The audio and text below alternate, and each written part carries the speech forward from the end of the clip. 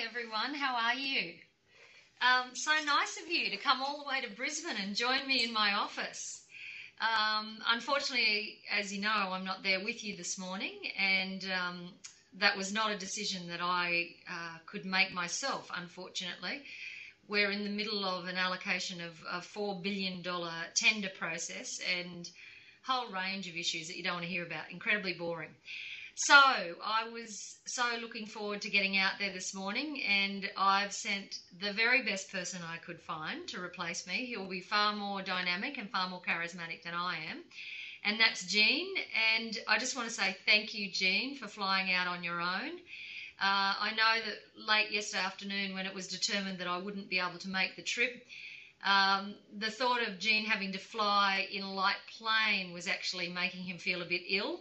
And then sending him out to the wilds of Goondiwindi with no accompaniment was also a little bit daunting. So thanks, Jean. I know you'll impress everyone this morning. And more importantly, I know everyone will look after you and appreciate the fact that you've taken the time to go out there. Thanks, Sherilyn, for inviting both of us to be part of your program that you're initiating at the high school. It sounds like it's a very exciting initiative, and we all know that you have a fetish about boys, little boys, big boys.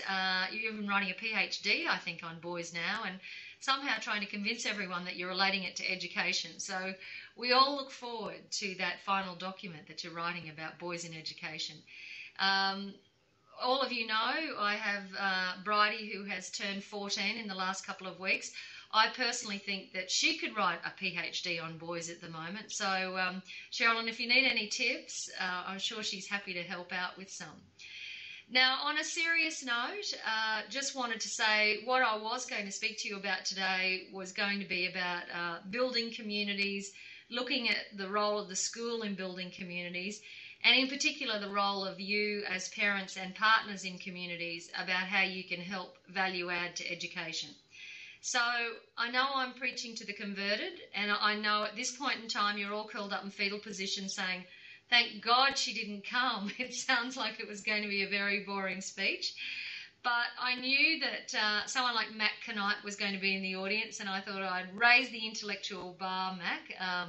Seems to me most of the time when we're at the beach we engage in a whole lot of trivial conversation, so I was just going to prove to you that I did actually work for a living in something that was important.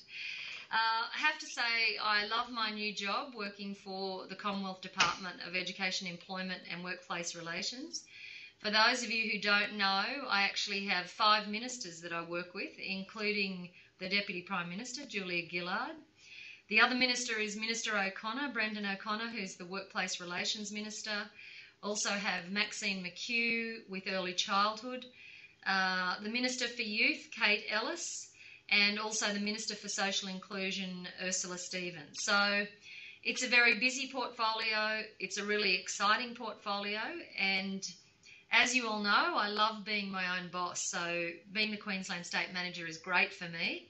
It means I'm away from Canberra and all the people who make decisions normally. But obviously I don't get to control my own agenda, which is why I'm sitting here in my office in Brisbane and you're all out at Goondiwindi. And I've missed what I think would have been a fantastic occasion. Of course, you all have major credit points now because I have to come back out. And Jean, I've told Jean that he is an absolute champion, and I certainly hope that in some way I can repay him for the favour that he's doing me this morning. Anyway, look, have a great day, and it's pouring rain here in Brisbane, and hopefully you're all getting some out there as well. And I promise I'll come back and, you know, give you the fully thought out version of communities, leadership, the role of schools, and your role as partners. And we might need an hour or so, though, I think. Anyway, enjoy today, and I look forward to seeing you before Mooloolaba next year, everyone. Take care. Thanks a lot. Bye.